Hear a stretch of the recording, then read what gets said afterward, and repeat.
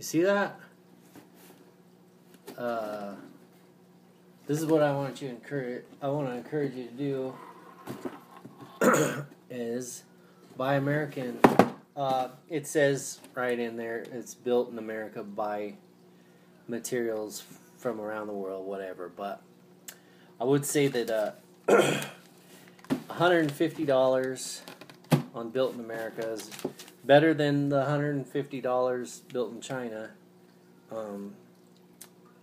Because I'm done with the Chinese.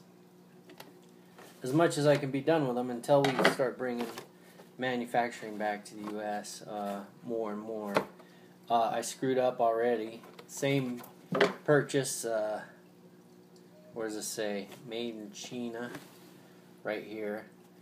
The insoles I bought. I didn't even think about it. But yeah, I bought some 223, which was made in America. But screw the Chinese. America first. Make America great again. All for it. This coronavirus thing pissed me off. Those idiots expect us to believe them.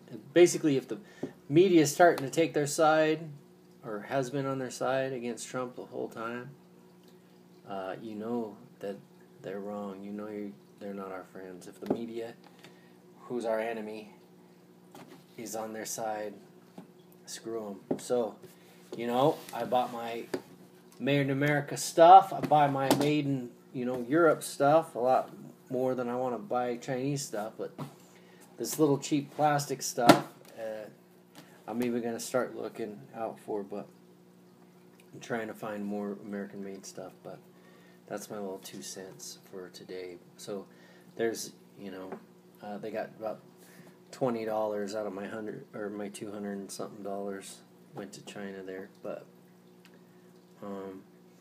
10 years ago, I was against buying in China and whatnot, buying from China, but I kind of let my guard down. I got a little happy. Things were going good. I was making more money, and it was like, why always be on a mission?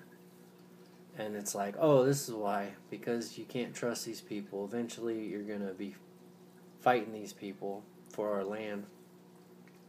And, or they're going to try to enslave us from, causing us to be dependent on them, and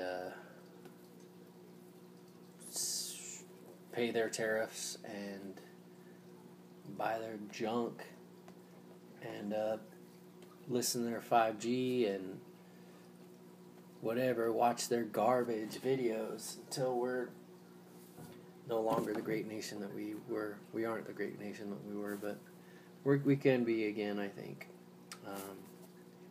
Trump 2020.